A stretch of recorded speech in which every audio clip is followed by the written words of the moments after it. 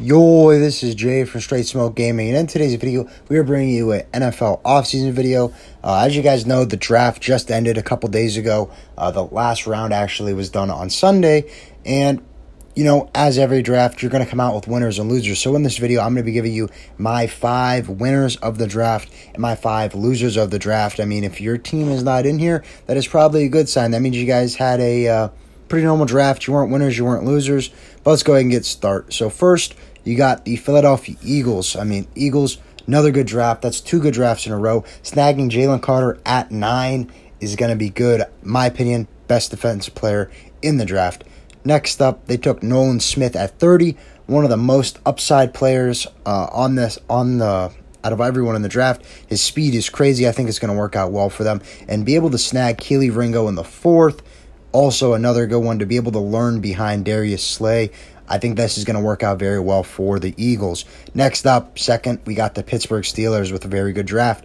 You know, they wanted Joey Porter. They wanted to take him at 1, but they held off, and they made the better pick in taking Broderick Jones, getting another guy to protect Kenny Pickett. I think that was a smart move. And you still were able to get your guy in Joey Porter in the 2nd round.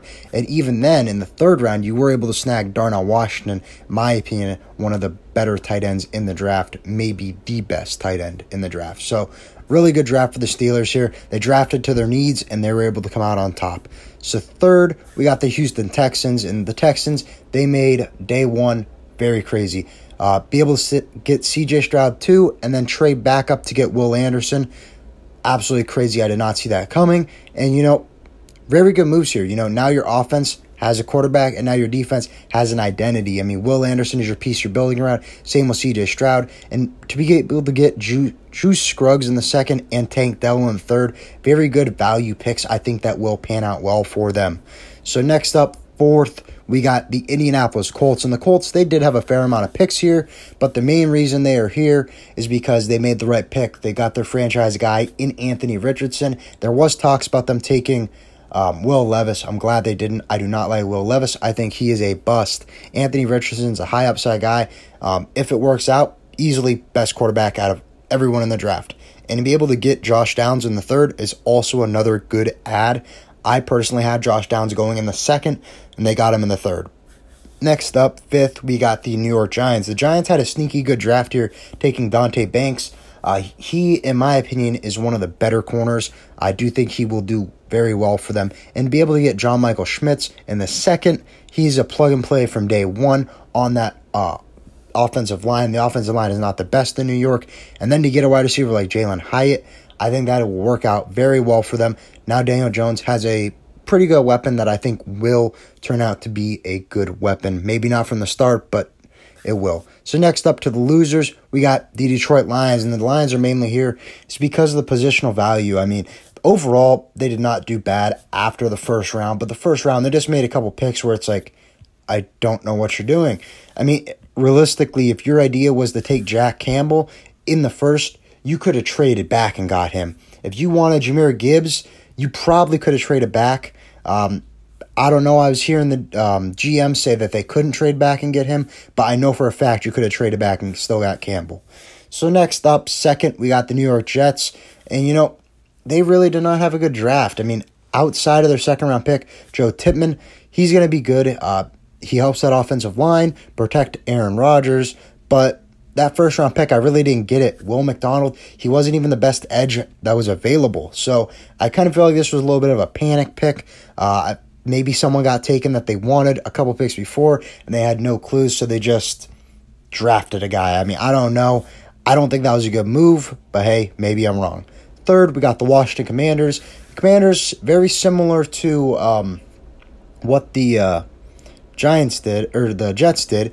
They took a corner in the 1st, but the better corner went after. They took Emmanuel Forbes. Don't be wrong, not a bad corner. But Christian Gonzalez was still there on the board. I just don't get it. Jatavius Martin was a good 2nd-round pick, so that does help it out a little bit. But, you know, I would have took Gonzalez there. I feel like that's what a lot of teams would have did. 4th, we got the Green Bay Packers. And the Packers, like the Colts, they did have a lot of picks, so this might be a good draft class. But it's just a matter of the fact that Jordan Love is your starting quarterback. He does not have much starting experience. Go and get him a wide receiver that he can work with from day one. I mean, they took Lucas Van Ness, not a bad pick. He's going to be pretty good defensively, I think. But my personal pick would have been JSN. Get him a guy that he can help develop him and all that. They can develop together.